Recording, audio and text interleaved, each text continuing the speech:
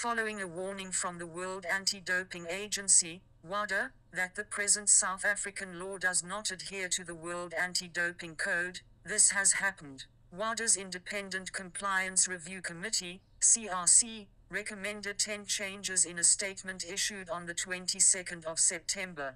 The Executive Committee of WADA opted to support those changes. The only two nations listed as not adhering to the World Anti-Doping Code are Bermuda and South Africa, according to the statement made by 3 anti-doping organizations: the Pan American Sports Organization Pan Am Sports, Bermuda, and South Africa are the 2 national anti-doping organizations, NADOs, in dispute, respectively. In the circumstances of the NADOs in South Africa and Bermuda, non-compliance is due to legislation that is not in accordance with. The Springboks might be forced to play without the South African flag and be prevented from singing the national anthem in next week's Rugby World Cup quarterfinal as a result of the sanctions for breaking the code. The Proteas will also be subject to this in India for the Cricket World Cup, which begins on Thursday. For all signatories above, it should be noted that the decision, including the consequences,